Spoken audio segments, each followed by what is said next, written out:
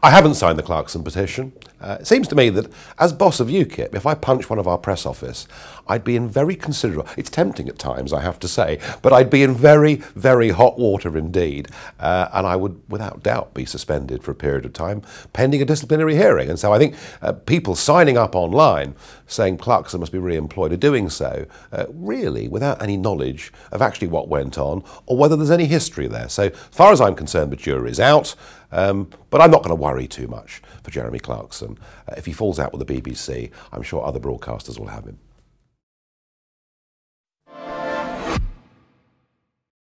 I haven't signed the Clarkson petition. It seems to me that as boss of UKIP, if I punch one of our press office, I'd be in very considerable, it's tempting at times I have to say, but I'd be in very, very hot water indeed, and I would without doubt be suspended for a period of time pending a disciplinary hearing. And so I think people signing up online saying Clarkson must be re-employed are doing so really without any knowledge of actually what went on or whether there's any history there. So as far as I'm concerned, the jury's out.